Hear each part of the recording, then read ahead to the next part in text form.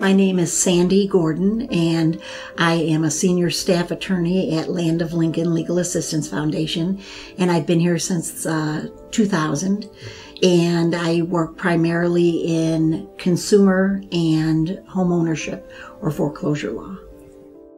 One of the things you learn when you practice law is there's a lot of different personalities, and lawyers practice differently depending on their personality. And Sandi's one of those people who, when she gets a case she's really invested in, you just can't take her off of it. I mean, she just goes and works on it until she gets the result she thinks the client is entitled to. I think that she gets really good results for her clients because of that. She will not be deterred easily.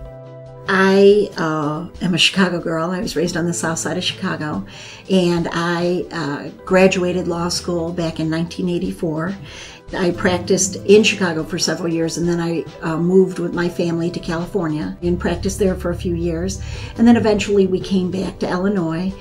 When I was in solo practice, there was a lot of need for pro bono work, and you could only do so much when you have to pay your bills. So when this opening came up with Land of Lincoln, I jumped at it, and it was probably the best decision I've made.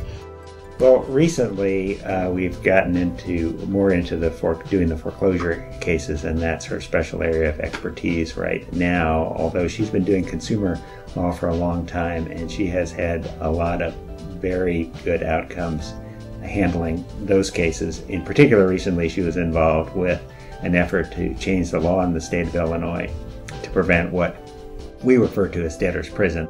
In the last couple of years, we've noticed that in consumer cases where there's relatively small amounts, people were winding up in jail. There was media coverage of it, and it brought the attention of the Illinois Department of Financial and Professional Regulation and also the Attorney General's office. And our agency and their agencies worked together to change the law. So with the help of the Attorney General, that we have new legislation that tries to provide more protections for the litigants. It's very exciting for somebody that usually can only help the people that we deal with one-on-one to see an overall impact for the state to better it. I think Sandi is one of those people that she would, and she does, downplay her skills and her abilities. And she is a very highly skilled lawyer. She works in foreclosure, which is very complex.